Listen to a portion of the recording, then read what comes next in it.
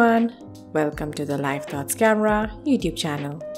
In today's video, I'll be talking about nail design, especially how to achieve the classic French tip manicure at home. There are many ways to create this look.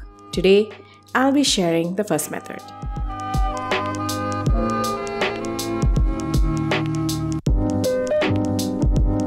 Don't forget to check out my nail art playlist. It is a collection of all my nail art and nail care related videos. It is a must-watch for everyone. This is how my nails look. It is all prepped and ready for the nail polish. You can check out my salon-style manicure at home video to prep your nails like I have done. I'm using a white nail polish by the brand Nika. I take a little bit of white polish and apply it on the tip of my bare nail, gliding the brush from one end of the nail to the other. I take care not to apply too much or even an uneven coat. Next, I let it dry completely. Since I see some streak lines, I prefer to apply another coat of the same white polish.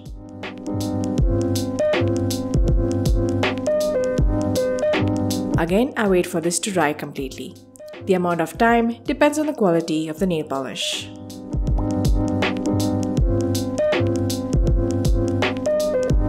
Now, I'm going to use this brush, which has a curved tip.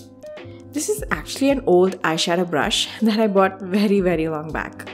You can use something that is similar to this. I'll also be using some nail polish remover. I brush the edge of the container to remove the excess nail polish remover liquid. The container I'm using is actually an old medicine bottle measuring cap. Best to start by cleaning the edges. It will prepare your hand and wrist.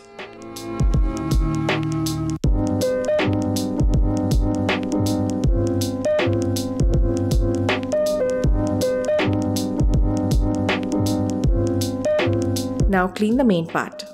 Using a slow and curved brushing motion, I perfect the white line. The goal is to give it a clean, straight line for the edge and a curve for the overall look. As for thickness, I find it too much work to decide on such things. So basically, such things depend on mood. You can actually have a thin white line, medium, or even a pretty thick one. Just go for it.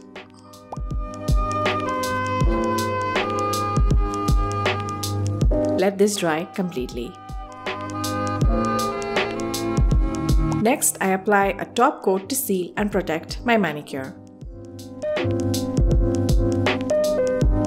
If you're interested in nail designs, then save this playlist in your library and be notified when I add my next video. Pros and cons of this method. Pro: you don't need any fancy tools like tape, nail guides, or anything else.